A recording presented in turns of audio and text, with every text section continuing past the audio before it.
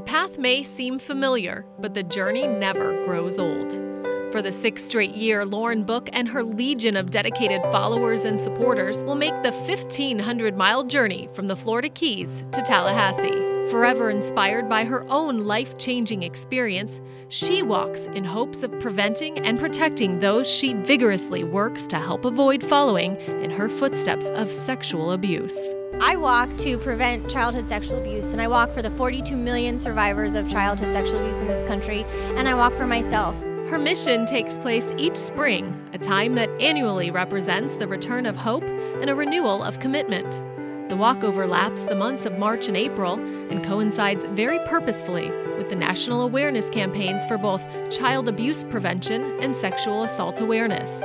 The journey that each year leads them to the steps of the state capitol takes 42 days, one for each of the 42 million survivors she walks for, and continues the fight to protect. Having started her foundation in 2007, Lauren has quickly become the national face behind an ever-empowering movement to raise awareness. 4 years ago, Lauren authored a book, It's Okay to Tell, that has since come to symbolize her movement's message, a message that is increasingly spreading beyond the boundaries of South Florida. I walk because I think every kid deserves a chance at a happy childhood. I love to walk to help bring hope to other kids and adults that never disclosed about abuse and let them know that it is okay to tell. Because Lauren's kids give survivors a voice. This is why I walk.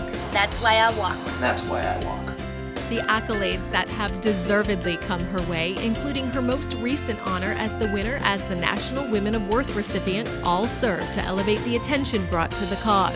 For its exceptionally humble ambassador, however, there remain 42 million reasons to keep her feet on the ground, focusing always on the work still left to do. The walk helps me usher forward, and that's what this is about. We're creating an army, and we're making change, and it's about showing those survivors that this is about them. People care. People from the Miami Heat care. Coach Spoelstra, Andy Ellisberg, everybody, we care. They care about you.